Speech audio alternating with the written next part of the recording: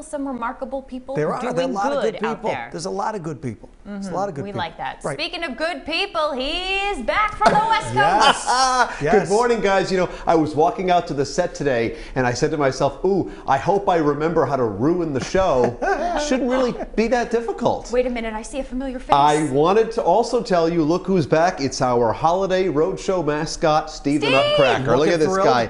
He has been locked away. I'm more excited to see him than you, Brendan. No offense. I don't blame you. He didn't do a West Coast trip with you? No, he couldn't make it.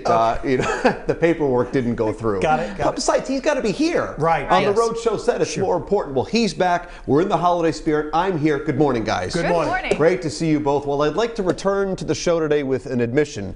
Contrary to popular belief, I am not Batman. I know you all thought that I was. I'm sorry to disappoint you, but that doesn't mean that I do not appreciate the great superheroes of the world. And this video shows that they certainly come in all shapes and sizes. Meet Bridger Walker. You actually